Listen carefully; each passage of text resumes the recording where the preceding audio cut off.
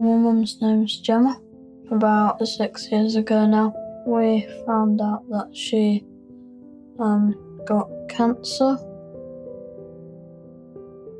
I wasn't really sure what it really was. I just knew she was sick, and because I was quite young at that time, I thought when you're sick, you take some medicine and then you'll be fine. But that wasn't really how it worked out in the end. My dad came back and told me Mummy's died in hospital. And I just fell to the ground in tears. I didn't know really how to comprehend it. Grief is the worst thing you can go through. Losing someone feels like you're getting a piece of your heart ripped out. You go from a happy life to as if there's going to be no tomorrow. You just feel really, really sad, like you just can't come back from it. I didn't want to believe it. I didn't want to accept that my mum had died, but what do I do when I need my mum but she's not there? When I wake up in the morning, she won't be there. She never will be again.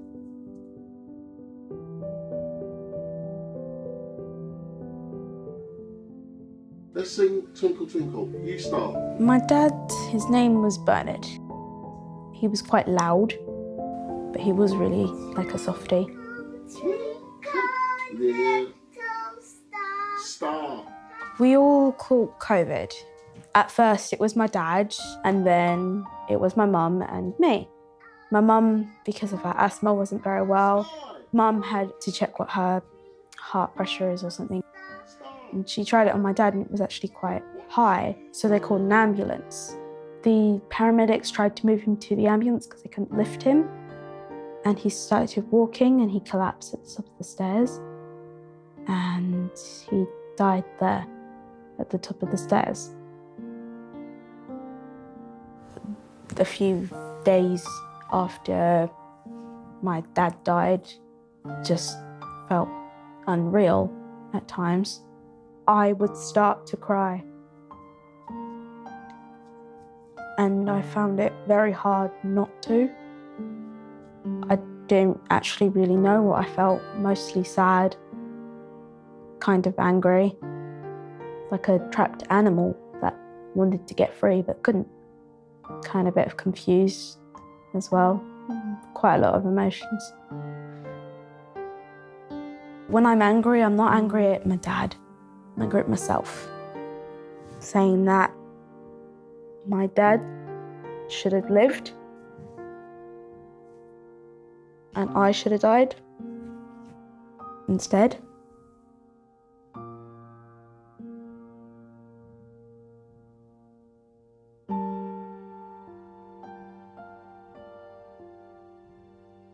He felt sick, went to hospital, he died by a heart attack. I was 5. He's always in our hearts and he's always next to us, but we don't see it. Grief is grey. Why does it feel grey? Because, sometimes when you feel sad, you get all in a different mood, and some moods can be different depending on how you feel. But most moods are grey in these types of feelings, especially grief.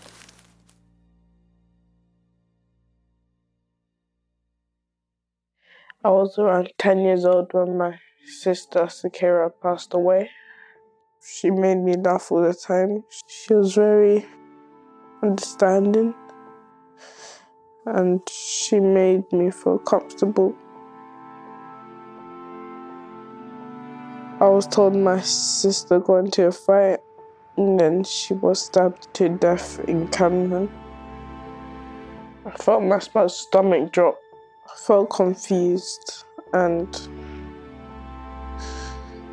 I didn't know how to feel. It was one of the worst moments of my life. It made me feel sad, it made me feel angry, it made me feel all types of negative emotions. I didn't really speak about it. Felt like there was nothing I could do to help. The hardest thing was losing someone I could talk to. Think about her every day.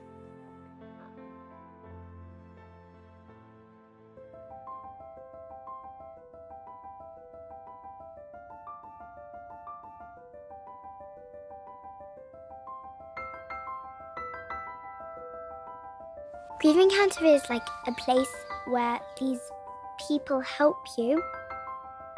Grief Encounter is a charity that helps bereaved children.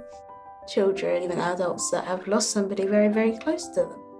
I started talking to Grief Encounter when I was around 9 or 10, and then I had counselling for about a year.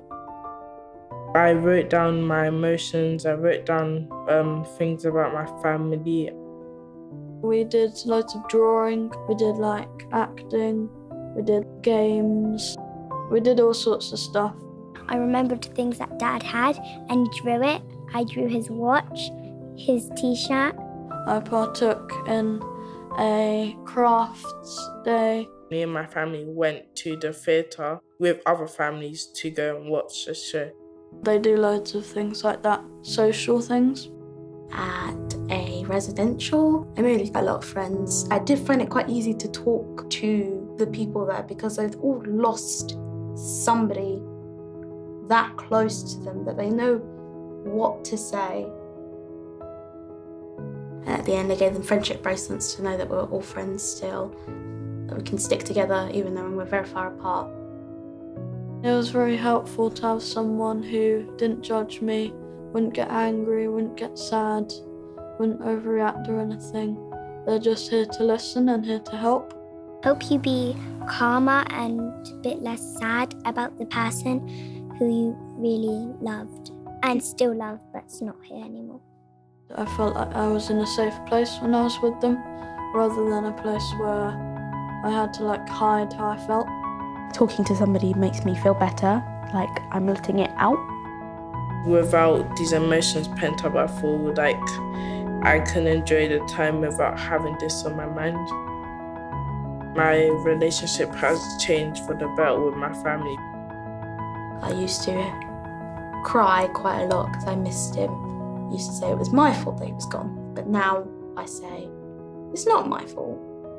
Grief Encounter is really kind, they understand you. They made me feel comfortable by telling me that they're here for me and they're just here to listen to me.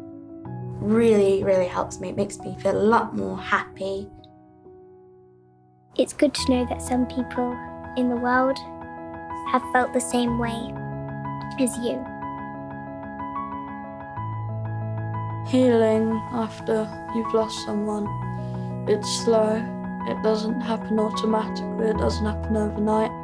It gets better some days, sometimes you take a step back and you just ultimately learn from the experience. You're going on a constant roller coaster of going up and down in feelings. No way you can really get rid of it. You're always going to have grief because you're always going to miss them. But if you just simply ask for help, it just makes you feel a lot better. Obviously, I still miss my mum, but I feel in a much more comfortable place now, thanks to the healing process and especially Grief Encounter's amazing work. And without them, I'm sure I'd be in a much different place to where I am now.